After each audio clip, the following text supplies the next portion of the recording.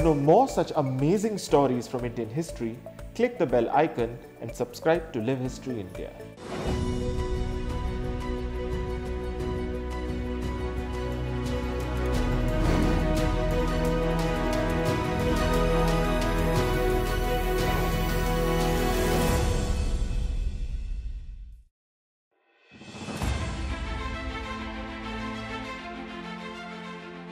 On 26 July 1902, an administrative order was passed in the princely state of Kolhapur that sent shockwaves across British India. The order, published in the Kolhapur State Gazetteer, read, "His Highness is pleased to direct that from the date of this order, 50% of the vacancies that may occur shall be fixed by recruits from among the backward classes. In all offices in which the proportion of officers of the backward classes is at present less than 50%, the next appointment shall be given to a member of those classes." These were the first caste-based job reservations implemented in India and were an important milestone in the history of modern India. And the man behind this revolutionary order was Kolhapur's visionary ruler Chhatrapati Shahu Maharaj, a direct descendant of the famous Maratha ruler Chhatrapati Shivaji. From the 1860s onwards, a wave of social reform began to spread across India. A number of social reformers such as Keshav Chandra Sen, Pandita Ramabai, Jyotiba Phule, Govind Mahadev Ranade, and many others were campaigning for the abolition of untouchability and child marriage, for women's education, and for other progressive issues. Organizations such as the Brahmo Samaj, Prarthana Samaj, and the Satyashodak Samaj were campaigning for equality. The idea of caste-based reservations had first been suggested by the noted social reformer Jyotiba Phule in 1882. Phule, along with his wife Savitribai, had started the first girls' school in India and had actively campaigned against infanticide and in favor of widow remarriage.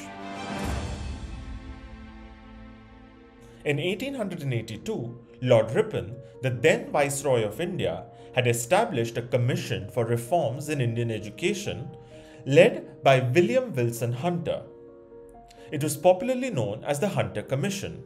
It was in his deposition to the Hunter Commission that Phule argued for proportionate representation for backward castes in jobs and education. But his idea would only come to fruition 20 years later in the princely state of Kolhapur. Chhatrapati Shahu, who had ascended the throne in 1894, was an extremely enlightened man.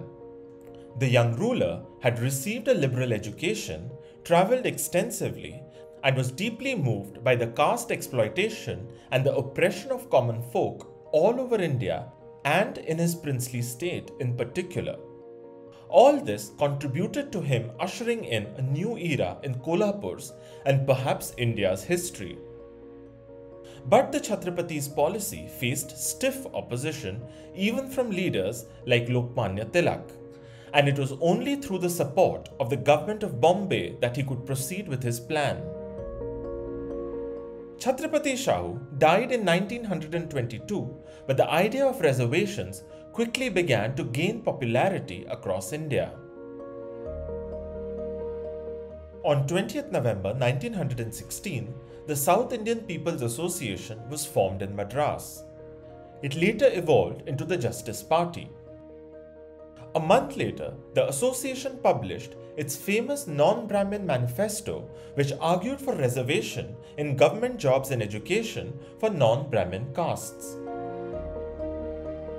In 1921, the Justice Party's government in Madras province passed the Communal Government Order No. 613, reserving 44% jobs for non-Brahmins.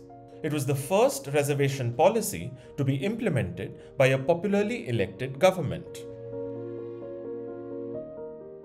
In 1932, the British Prime Minister Ramsay MacDonald announced separate electorates for the backward castes, referred to as the depressed classes, as well as for religious minorities. In protest, Mahatma Gandhi went on an indefinite hunger strike. According to a negotiated settlement signed by Dr. Ambedkar and Madan Mohan Malviya, known as the Pune Pact, the separate electorate for the depressed classes was scrapped in return for reservation of a certain proportion of seats.